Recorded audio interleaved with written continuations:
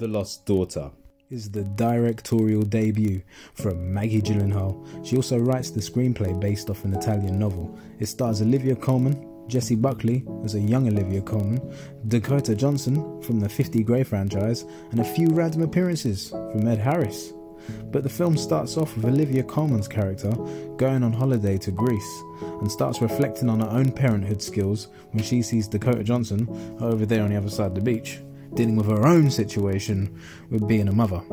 I do think I'll have to leave the premise at that though. Otherwise, I'll be spoiling it for you, and don't really want to do that. Overall though, this film was solid. I thought the ending was brave. Yeah, it had a bleak but positive final scene, which I could compare to the 1948 masterpiece The Bicycle Thieves. That'd be a 5-star movie that. Stanley gets an A grade.